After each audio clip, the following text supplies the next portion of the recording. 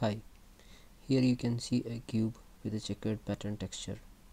The texture coordinates are set to a higher value on the ends, and the texture is set to repeat when the texture coordinates exceed normal range.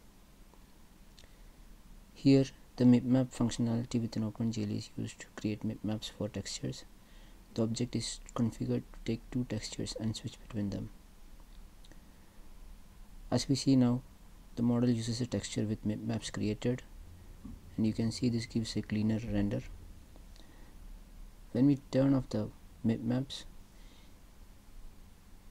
you can see the model has switched to a texture with no Mipmaps, and you can see how the rendered object shows distortion at the far end.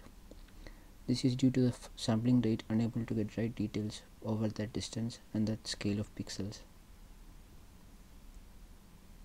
In comparison, the texture with Mipmaps give you a cleaner render than the ones without Mipmaps.